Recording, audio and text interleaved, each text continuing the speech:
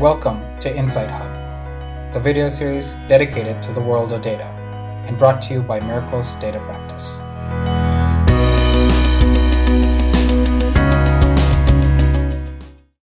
Hi and welcome to Insight Hub video series. I am Pushpalata Pasham and I am working as a Machine Learning Research Associate at Miracle Innovation Lab. Today I am going to talk about how we can evaluate the performance of machine learning models using IBM SPSS Modeler to predict room occupancy. In today's agenda, we will have an overview on the use case, a brief description on IBM SPSS Modeler and machine learning, and about a data mining process called CRISP-DM methodology. We will be discussing about data auditing, model building, and evaluation phases, followed by live demo. Let's have an overview on the use case. The data which we have used for this use case is collected from a sensor that is kept in a room. The sensor collects the information every minute about temperature, humidity, carbon dioxide levels, etc. in the room. We have built a model using this data, and depending upon the model predictions, we have predicted whether the room is occupied or not. And based upon the predictions, we have sent a message to an IoT device to turn on or turn off the lights based upon the occupancy, and thereby saving the power. For this use case, we will be building a predictive model in this video. Let us start with IBM SPSS Modeler. It is an IBM tool used to build predictive models using statistical and data mining algorithms without any prior programming knowledge. We can do data analysis, data manipulations, data transformations very easily with this tool. It will provide a drag and drop functionality to create streams very easily. We can integrate the models created in the IBM SPSS Modeler with different tools like R, BA tools like Cognos, Tableau, and we can even deploy the created streams online using IBM Watson Machine Learning Service provided by IBM Cloud. Machine learning. It is a field of computer science that gives computers an ability to learn without being explicitly programmed. The process of learning begins with observations or data that can be collected from different data sources. The data needs to get analyzed in order to find useful information and hidden patterns to make better decisions in future based on historical data. We can perform all this using a CRISP-DM methodology, which we will discuss in our next slide. Coming to CRISP-DM methodology, which stands for Cross-Industry Standard Process for Data Mining. IBM SPSS Modeler follows this method, and it is a data mining process which is divided into 6 major phases through which we can handle a business problem. The business understanding is the first stage of process, which is to understand what we want to accomplish from a business perspective. Also, we can uncover important factors which influences the outcome. Second phase is the data understanding. In this phase, we can explore the data set, like find out the number of records, attributes, and what are the input attributes and targets, and we can also even check whether our data set is having any missing values, null values, streams, outliers or not. Next is the data preparation one. If dataset contains any missing values or null values, we will fix them in this phase using operations like selecting the data, cleaning, merging the data, and other operations. Modeling phase, we need to select a model which is nothing but a machine learning algorithm, and we have to apply it on our dataset. And coming to the evaluation phase, we need to evaluate the model based on accuracy. We can access the degree to which the model meets our business objective. And finally is the deployment phase. Overcoming all the pitfalls, the model is now ready for deployment. Users can score the input on the model which we have built. Coming to the next slide, that is the data auditing phase. It is equal to data preparation phase, which we have discussed earlier. Data auditing is an important stage in the machine learning process as it overcomes all the flaws in our data and provides us a high quality data set for better accuracy and predictions. We can audit the data for missing values, outliers, and we can overcome them using some operations like join, merge, and other operations. And we can have an overview on the whole data set by performing some summary statistics also. After data auditing, we will be having a high quality data set which is completely ready for model building. We will train the data set using different models. We will evaluate the models based upon characteristics like accuracy, probability value, confusion matrix, RMSE, error rate, and like this. So, like this, by following a step-by-step procedure, we can build an effective predictive application. Once the model is built, we have to evaluate it using a test data set. and we can find with how much accuracy the model is predicting the results. So let us see a demo on how we can evaluate the performance of machine learning models.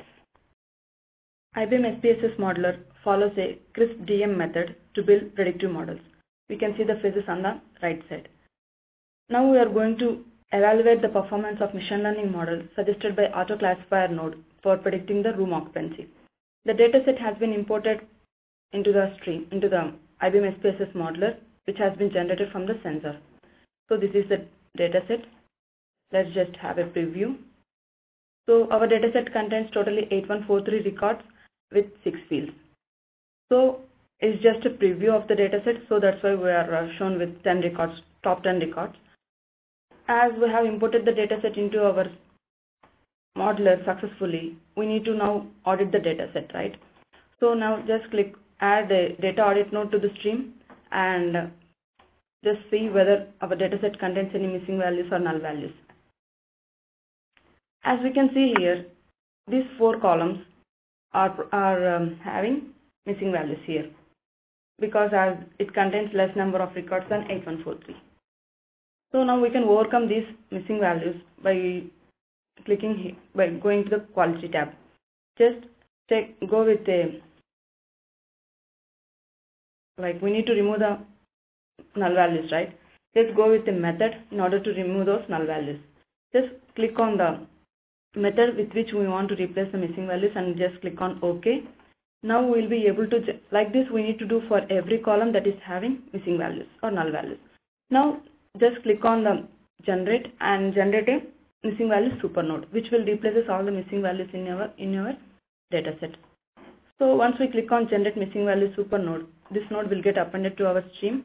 Now once you check again for missing values, then we can see that all the missing values have been replaced with the mean.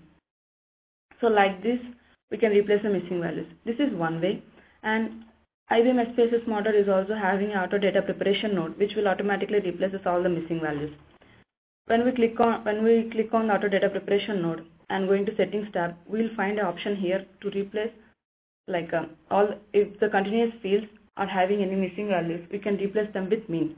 Like this we can select that option and we can replace the missing values. As we can see, as the dataset is having some missing values here, and now using the auto data preparation node, I am replacing all the values with mean. Like these are all the 2 ways through which we can replace the missing values.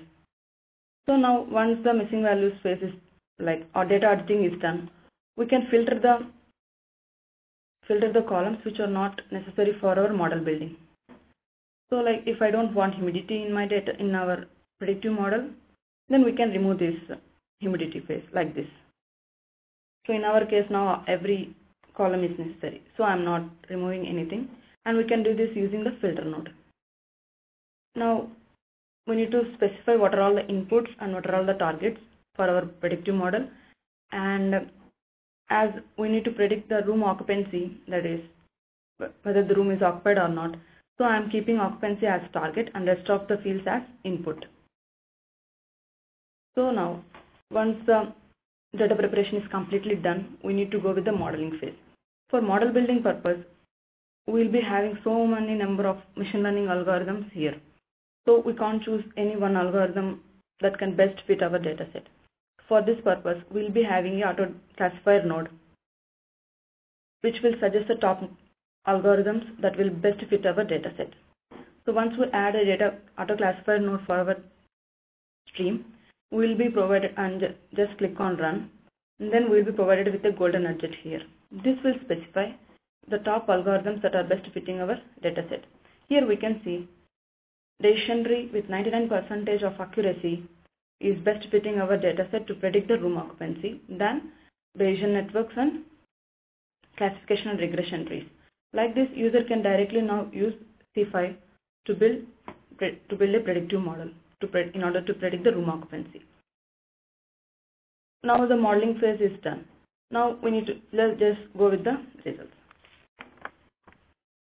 As we can see, these are all the actual values which we have used to build the predictive model, and these are all the predicted values by the model for the room occupancy. Here we can see that the actual value is 1, that is room is occupied, but the model thinks that the room is not occupied based upon the conditions that it has learned, and it all will be based upon some probabilities.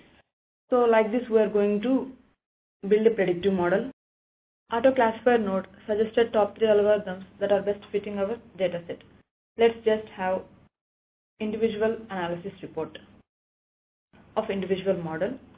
Just click on Analysis tab and click Run.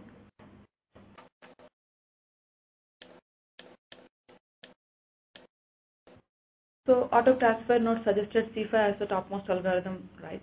So we can say like on what basis the auto classifier node is suggesting C5 as topmost means we can see the classification of C5 is more when compared to Bayesian and classification and regression tree algorithms, and we can see clearly that with 99% of accuracy, C5 is correctly classifying 8082 records, and classification and regression tree is classifying with 94% of accuracy, and Bayesian is with 93% of accuracy.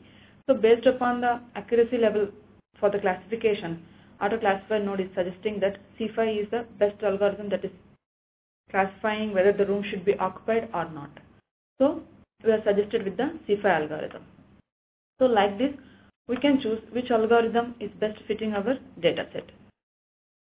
So now once the model is fixed, then we can go with the test dataset, and we can use directly the golden nudge generated here to this test dataset, and once we go with the results. So these are all the actual values and these are all the predicted values, and here we can see the room should not be occupied, and this is the actual value which we have given for the model.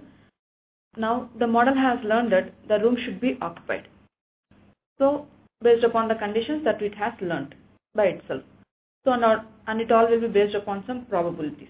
So like this, we can check which algorithm will be best fitting our dataset, and we can evaluate the performance of machine learning models.